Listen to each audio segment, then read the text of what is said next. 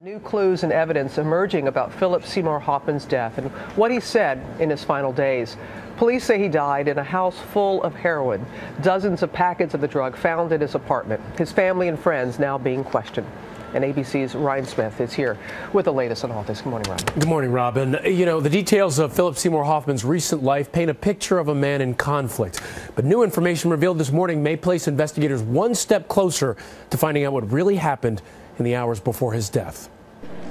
This morning, police tried to piece together Philip Seymour Hoffman's final days.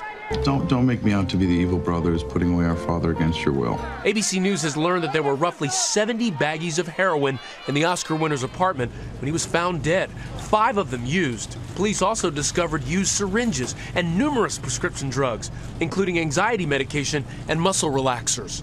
Right now, police are looking for the person who sold him those massive quantities of drugs, scouring his cell phone for clues. The Wall Street Journal reports that Hoffman's estranged girlfriend, Mimi O'Donnell, saw him and spoke to him the day before he died, and that he appeared high. Hoffman's death striking a chord around the country, even the White House weighing in.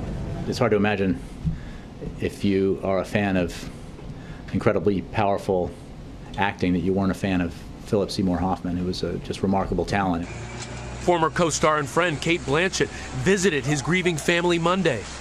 Meanwhile, tabloids report that he was in the throes of a raging heroin addiction. Magazine publisher John Arundel met Hoffman at the Sundance Film Festival just weeks ago. After I asked him who he was and what he did, he said, "I'm a heroin addict."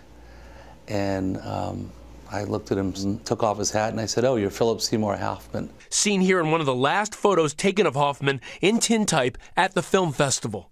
And this one, taken in an Atlanta area bar last week. Authorities continue to investigate the case, hoping to learn more about the death of an acting legend. And Broadway finding a way to honor Hoffman, the 3-time Tony Award nominee. On Wednesday night at 7:45 p.m. Eastern Time, the lights on the Broadway marquees will be dimmed in his honor. Meanwhile, an autopsy report could come out as early as today. Robin? Thank you, Ryan. Thanks so much. I remember seeing him in Death of a Salesman on Broadway. So powerful. Such a powerful And True West, too. I mean, he lit up that stage.